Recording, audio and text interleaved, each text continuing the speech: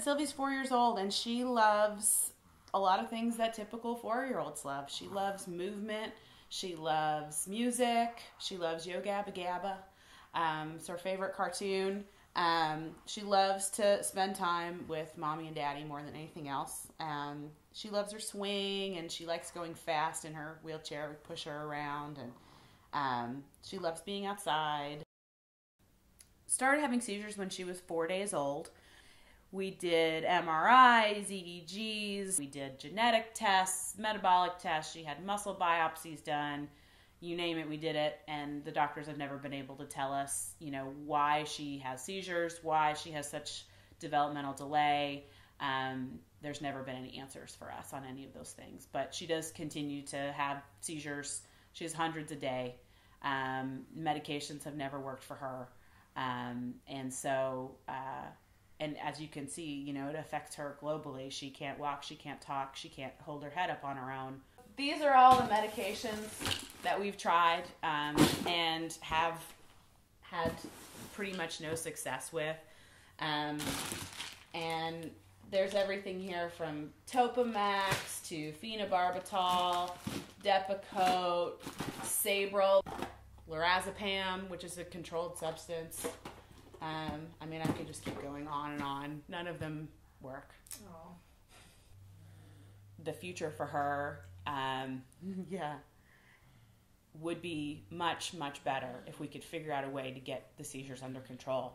But we've tried so many drugs, and a lot of the drugs were worse than the seizures themselves, as far as how they affected her quality of life and the scary side effects. And I really want an option for her that I know, based on what other parents have experienced, provides their child with some relief from seizures and improves their quality of life. Any parent knows that that's the worst thing in the world, to just sit and watch your child suffer and not be able to do anything about it. And I'm ready to, I want something to do about it. And I am not scared at all to give my child CBD oil if it was available to us, because I've given her so many things and seen them react so horribly in her body. I'm not afraid of this.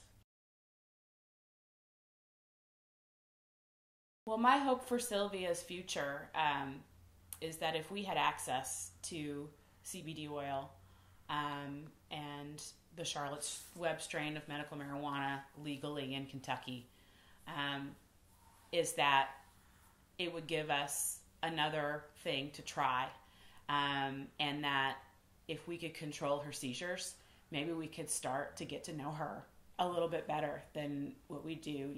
I might be able to get more eye contact where she looks at me. I might be able to feel her squeeze me back a little bit when I hug her. I might be able to get her to sit on a couch next to me and watch TV. Really simple things that parents get to do with their kids every day. And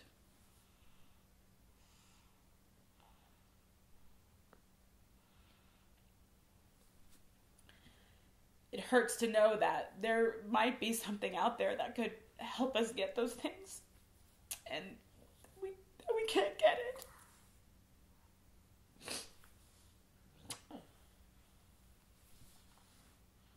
I just feel like Sylvia's there's always something between us, and it's either a seizure or a drug that I'm giving her to keep her from having the seizures that doesn't work and just wipes her out. Or makes her stomach hurt, or makes her more irritable, or makes her too sleepy, to interact. There's always something between us, and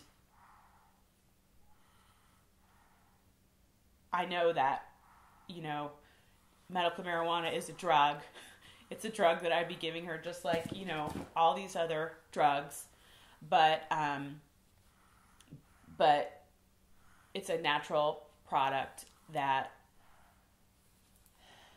from all evidence, shows that is very safe, especially in comparison to all of the other things that we've tried. And it's not something that I feel is appropriate for everyone, but especially in situations like this with my daughter and other parents with their children who've tried everything, you know, we don't have anything to lose. We've lost it already.